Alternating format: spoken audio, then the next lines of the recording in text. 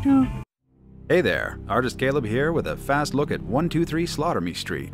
When you start the game up, you're given this comic book style backstory about a guy named Tim Denson. You know, a little take on Jim Henson there. Only this is his cousin or something, and he went terribly wrong. He tried to make like puppets and stuff, but it all went wrong. I don't know, because he's a psychopath. Or maybe he's just not very good at making stuff, you know, and he later went on to create the animatronics for Freddy Fazbear's Pizzeria or something like that. Whatever it may be, the game is themed on a jacked up version of Sesame Street. I was never really afraid of Sesame Street, except for Snuffleupagus. I was terrified of Snuffleupagus. Not much going on in the menu screen. I guess there doesn't really have to be. You can actually set up your video options before you even start the game, so they've got a little separate window for that. It's a little separate thing. Anyway, yeah, just options, erase your game, quit, stuff like that. Collect, I don't even know what collect really is. But, well, there's collect. Loading screen's pretty cool. You get to see some of the monsters that'll terrify you in the game. But doggone, it takes a long time to load.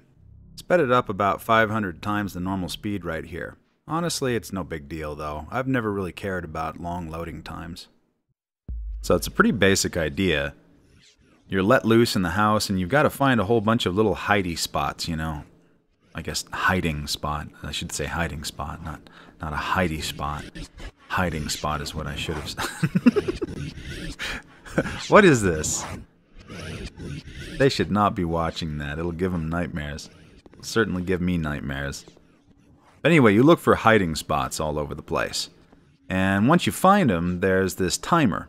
You've got to duck down, and then basically the timer counts down, and your progress counts up. Which you can see there on the upper right-hand corner there. I think monsters have indigestion really bad. Each level gets harder and harder as you go along. So the difficulty ramps up, and each different monster has its own unique pattern, or its own unique style, or whatever, of maiming and killing and, I don't know, marching around, or some are faster, some are slower, and there's all kinds of different things like that. So it does definitely get very, very interesting. At a certain point, I kind of wondered whether or not I'd even be able to go on any further. And when they get you, they jump out and they scare you, and it'll stop your heart. It's definitely a blast to play with a bunch of friends. It's great for live streaming. So yeah, it's a lot of fun, you know? So when you've finally got enough progress, there's this little blue line that shows up, and it's a seek line. You have to go and you have to seek out this little orb, and then once you find the little orb, you can actually go and make your way to the exit. However, the blue line doesn't stick around forever. There's a timer on the blue line, so you got to get moving. Here's a little bit of it right here. Okay. I bet he's extremely fast when he sees you. Oh, now we gotta seek. Yeah, this guy's gonna mess you up. Yeah, we're gonna get jacked up. Oh!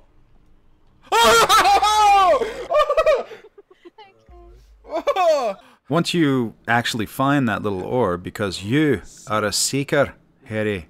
I just had to put that in there, of course. We did it. Okay, now we got to get to the exit. Yep, you got to get to the exit. You got to make your way back to the front door. That's kind of cool. It's like I'm live streaming with myself or something. Huh, I don't know. Oh, day 5, here we come! Yeah! Woo! Did we do it? We did it. Anyhow, that's 123 Sesame Street 2. It's a lot of fun. Jump in, give it a try, see what you think. Do it with some friends, stream it online, you'll have a blast. It's a lot of fun. Alright, well I guess I'll go now. But this has been a lot of fun. And listen, I love you, okay?